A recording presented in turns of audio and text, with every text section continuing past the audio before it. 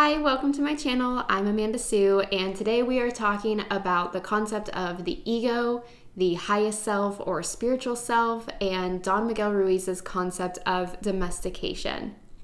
So on my channel, I am exploring some different spiritual concepts, specifically from the New Thought lens. So New Thought is a school of thought that is based in Christianity and has a more spiritual but not religious type of vibe.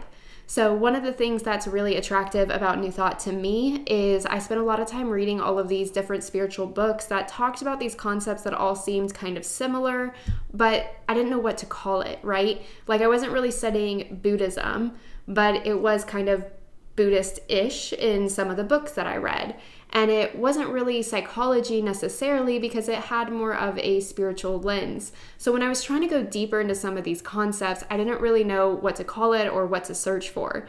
Because if you search for stuff like spiritual, you can get a huge wide range of different things. So New Thought is the thought process, the religion in a way, I guess, but not really. It's the school of thought, I guess. It's the methodology and the structure and the framework that I follow. So that's where I'm coming from, and today we're going to talk about concepts that you hear from psychology books to spiritual books to New Thought books called the ego.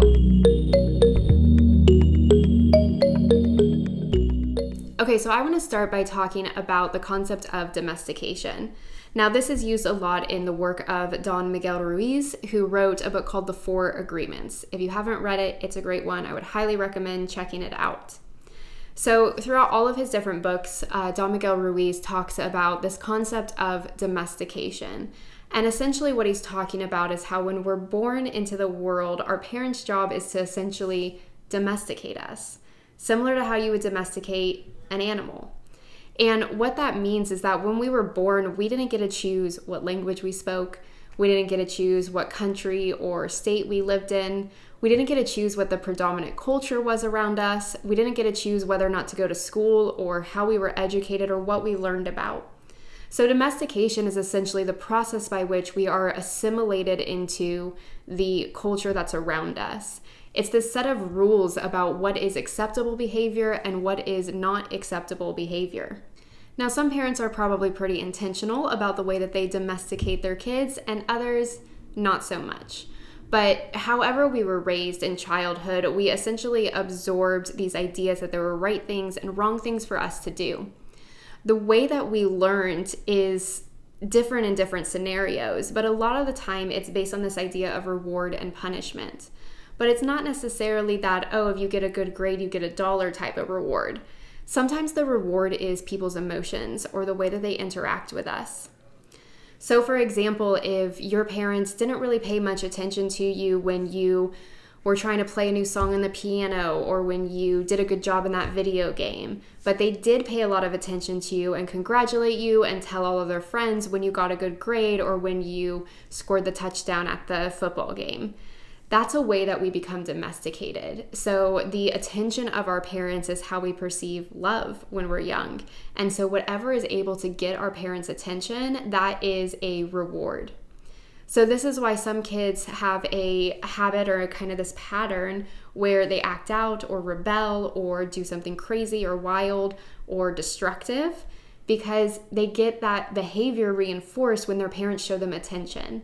So if a child is starved for attention, starved for love, and the only way that they can get it is by acting out, well, they learn to act out. And it doesn't matter what the parent or what society says about you shouldn't do that, because they're getting that inherent reward of getting attention. And so as we get older, we also get domesticated by our peers. So if, for example, in our adolescence, maybe we're 11, 12 years old, we're starting to explore our own style. And we put together this outfit that we think is really cool and we love it, but then we go to school and we get made fun of for it. Well, that's like a punishment, and that's another form of domestication. So essentially, because we get made fun of or teased, we decide, okay, well, I'm not going to wear that anymore. So over time, we essentially learn to suppress some of the naturalness of who we are and start building some of these layers around how we're supposed to show up in the world. Now, some of this is really necessary. There is a reason that there are socially acceptable and unacceptable behaviors. And so some of it is helpful. but other of it can be harmful to kind of our inner psyche and our inner sense of who we are. If we feel like we can't show up 100% authentic as who we are, then we're starting to suppress parts of ourselves. But either way, even if things go, mostly smoothly, we don't have any big trauma that we are dealing with, we didn't have any big events that really hurt us or damaged us in some way, let's just say we had just kind of a normal, easygoing childhood. Even in that case, we're still domesticated. And a lot of times we don't realize the way in which we were domesticated until we get into our late 20s or 30s and start doing some of this inner growth, personal development, and spiritual work. So essentially the concept of domestication is our habits, our behaviors, our ways of looking at the world and what we believe that were not consciously chosen by us, but were kind of absorbed from the world around us. So Charles Fillmore, one of the co-founders of the Unity movement, the way that he titled this was personality and individuality. So personality was essentially Don Miguel Ruiz's concept of domestication. It is the stuff that we learn. It is the outer appearance of who we are. It is the ingrained patterns and habits and behaviors that we learn through our upbringing and from the culture around us. Individuality, on the other hand, is our true essence, our spiritual self, that part of us that is truly who we are, that can never be harmed or hurt or changed, that is sometimes buried underneath some of these other layers. Now, in popular psychology and in some spiritual circles, you might hear this referred to as the term ego. Now, ego, the way we use it in just regular conversation, is a lot different than the way we mean it spiritually and the way that we mean it in psychology. So you might hear somebody say something like, oh, he's got a big ego, or like, look at the ego on that guy. So that's referring to somebody who is like full of themselves and thinks they're so great and has kind of this inflated sense of self-worth, or maybe has some narcissistic tendencies. That's not what I mean when I say ego. So ego is a term used in psychology. It's also a term used in spiritual circles. And I'd like to do a little bit of myth busting, because if you're here, I'm guessing you've heard of the term ego as kind of this exterior mask or personality, as Charles Fillmore called it. It's the human part of ourselves, or maybe even the parts of our brain that's against us and trying to protect us and keep us small and not allowing us to flourish as spiritual beings. So the ego gets kind of a bad rap for that reason, but I want to talk to you about what the ego is in psychology, because we're essentially using it the same way in spirituality, but we're not giving it its full due. So in psychology, the concept of the ego is essentially our self-concept or our self-identity.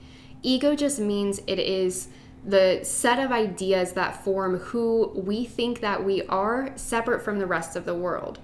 This is a very important part of our psychological development.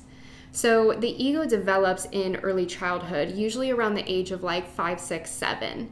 And so this is interesting because I don't know if you've had this experience, but if you've ever been around like a toddler and they're throwing a fit, like crying and wailing and they're so upset about whatever, there's sometimes this moment where they like look at you with almost this like confused look on their face. Have you ever noticed that before? So they're crying and wailing and they kind of look at you like, it's because before the ego is developed, we do not see ourselves as separate from the rest of the world.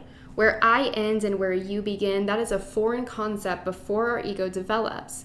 So for a toddler throwing the tantrum, they look at you confused because they're like, why are you not screaming and crying too? We're upset right now. When they're upset, they think the entire world is upset. They think it is everything. They don't see the distinction between them and somebody else. So the ego, for many reasons, is an important part of our development. Even what we would call some of the negative or undesirable parts of our ego are important too. So, for example, things like acting out in anger about stuff, that comes from our ego, our emotions and our ego. And we can say like, oh, well, I don't want to act angry. I want to be all peace and love all the time. Well, in order to get there, we have to stop villainizing the ego, because the ego probably has a really good reason for acting out in anger. Maybe over time, as your ego developed, it realized that if you're not loud and verbal and intense about how you're feeling, that your emotions are going to get ignored and they're not going to be taken care of. So a lot of these habits, whether it's the way that we think about certain things, the way that we handle our emotions, or the way that we show up in the world, are coming from the ego's best intention to protect us. Now, in spiritual circles, we usually talk about the ego as a bad thing. Like, oh, that's just your ego trying to protect itself, and the biggest threat to the ego is oneness, is spiritual consciousness, and so it tries to stop you from developing in that way. Well, let's not look at it like the villain. That's a pretty human desire to always have a good guy and a bad guy. So rather than making them levels, like here's the human ego part of ourselves, here's our personality, here's our domestication, and then here's my highest self, my Christ consciousness, my true self, my spiritual nature, and they're like at war with each other. Let's get a little more holistic view of that. So the ego developed for a purpose, and it developed to try and protect us or to try and help us function in the world. It serves a very important role. When we start bumping up against our ego, what that is a sign of is a sign of growth and change. What we used to do, what we used to believe, our old habits, our old way of showing up in the world is no longer serving us. And that makes sense. I am not who I was at 16 years old, definitely not doing what I thought I would be doing at 16 years old. My habits aren't the same, my interests aren't the same, and my way of thinking is not the same. So just as our physical brain develops and doesn't reach maturity until it's 25, our ego is also developing and maturing throughout our lives as well.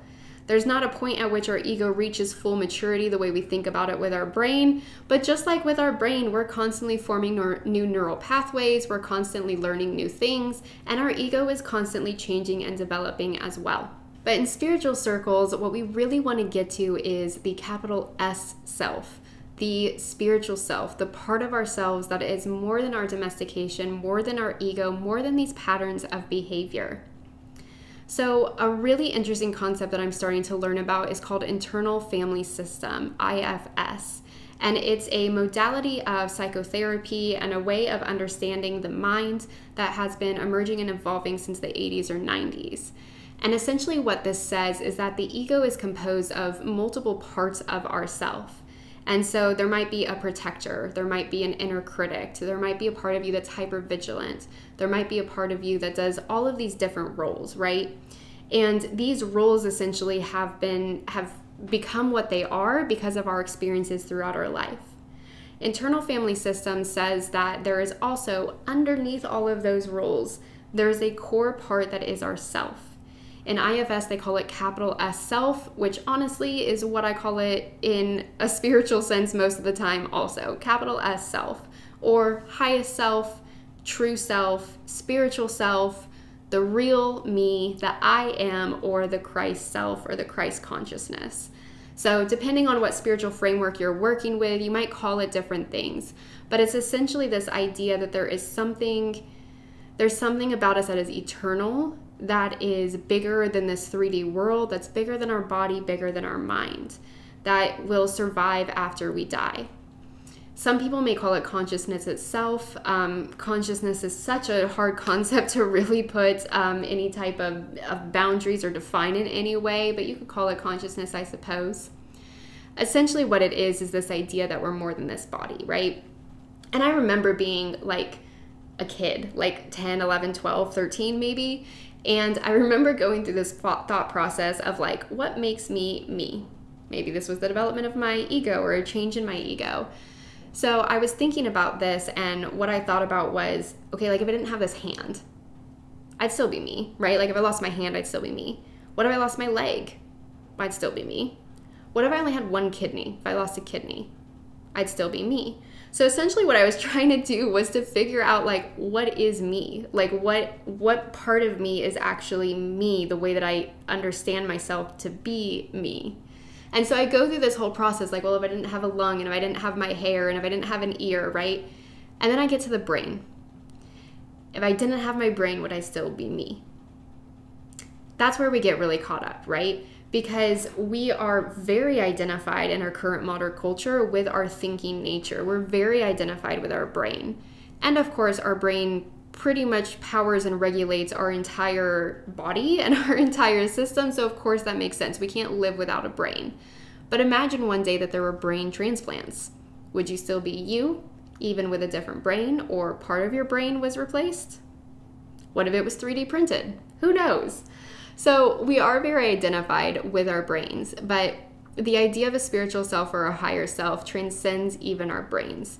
So I want to start us looking at the idea that our ego is mostly a mental concept. It's something that happens and occurs in our mind. It's patterns and behaviors of thinking that we've developed over time. But there's a part of ourself that is bigger than even that. And by bigger, I mean it's more inherent, it's more natural, it's that spiritual part of ourselves. It's the part of ourselves that can never be hurt or harmed or affected. It's the light within us. So what I find interesting is that in internal family systems, which is, by and through, it's a psychological concept, right? It is used in therapy to help people with a wide range of things like bulimia and anorexia, depression, suicidality. It's used in a lot of ways with really great results. And so it is a scientific, testing type model that has come out that says that there is this part that is the true self, the capital S self. What it also says in IFS is that part that is our true self cannot be harmed by trauma, does not change, is essentially us at our core, and has an inner wisdom and an inner knowledge of how to find wholeness and how to help all of the parts of our ego exist in harmony together. So I think that's pretty cool because this is a psychological foundation, right? This is something that people getting PhDs in psychology are studying now. And it almost has this like spiritual essence to it, right? That there's something more than our physical bodies, including our brain. So this true self or capital S self, our spiritual self or our Christ consciousness, this transcends our body, it transcends our mind, it transcends time and space, it transcends the 3D world. Alan Watts, a mystic and spiritual teacher, said it this way. He said that an individual, the true part of who you are, may be seen as the one focal point at which the entire universe expresses itself. I do find it kind of interesting that when we're born, we have no concept of separation. And then over time, we develop this as part of our natural psychological growth. The reason I find that interesting is because the idea of oneness, this idea that Alan Watts is talking about as you are the one focal point at which the entire universe expresses itself, and the other person is one focal point at which the entire universe expresses itself. This idea of oneness is that the part that says that I am different from you or I am separate from you, that's an illusion, that the 3D world is an illusion of thinking and senses and thoughts that make us feel like we're separate from other people when really it is all that same essence, it is all that same source, it is all God, if you're in the New Thought movement and are comfortable using that word God for this underlying energy, kind of what's at back of everything that we see. So I heard it explained a really good way on a podcast recently where they talked about a tree. And you imagine on one side of the tree there's leaves and on the other side of the tree there's leaves, right? This tree has tons of leaves. Well, each leaf is part of that tree.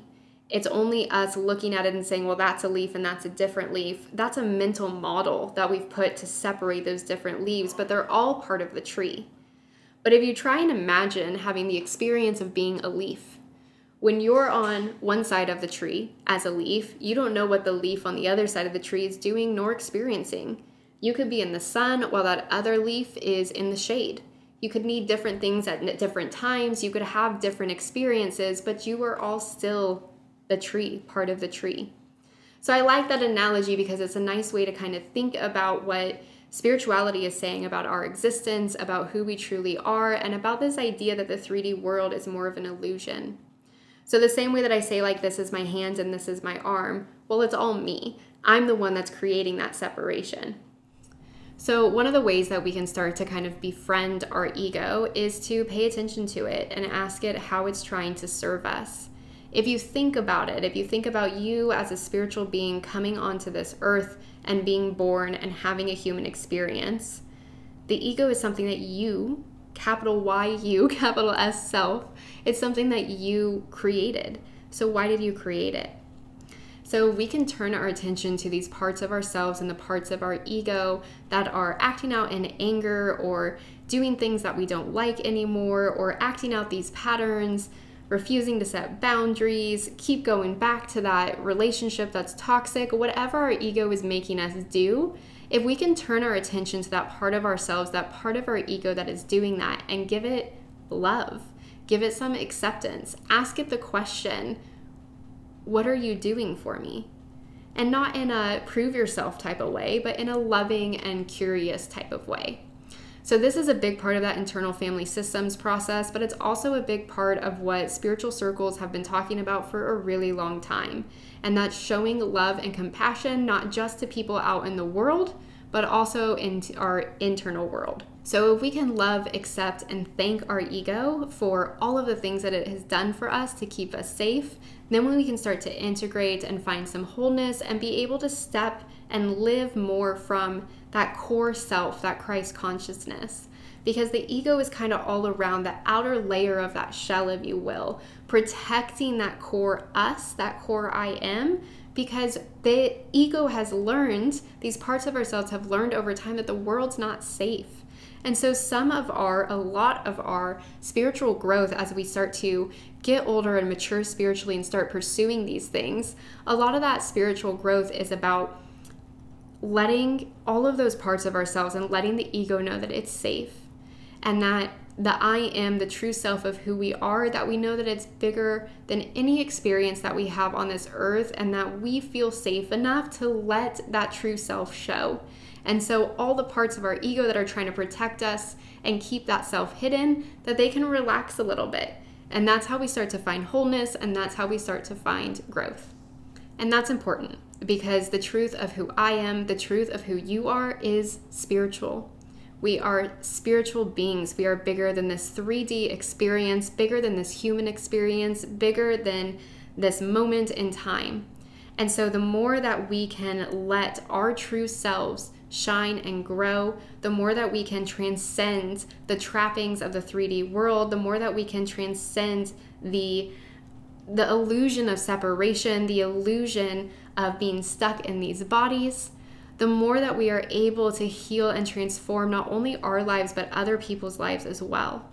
The more that we can shine our inner light, we create ripples across all of the collective consciousness, across all of time and space, across the entire universe, allowing healing and transformation to happen throughout. So it's important work that we're doing, and it's hard work that we're doing. The rest of the world is perfectly fine acting from their egos and taking a medication here or there, getting therapy every once in a while, or a lot of times just avoiding it altogether and not doing the work and just living from their patterns of domestication. And that's fine for other people if that's what they're comfortable with, because this is hard. It's hard to really look deep into our psyches. It's hard to find love and compassion for a part of ourselves that we'd really rather pretend just didn't exist. But when we know that the truth of who we are is bigger than, transcends, and not even really connected to our ego and our patterns and our behaviors, that helps us to feel safer to explore them. When I know that no matter what I find in my mind, no matter what crazy thought or totally sick way of thinking I find in my mind says nothing about who I am truly, then I feel safer to explore it. So I hope this helps you grasp the idea of ego and domestication and our highest self, gives you a little bit more understanding about what those terms mean, and allows you to step further into your path on spiritual growth. If you have any questions, please leave them down in the comments. If you have any other concepts you'd like me to explore, let me know that as well. And I'd love to hear your thoughts. What other models for understanding the ego have you seen? Let's share together so we can all walk this path together. All right, I'll talk to you next time.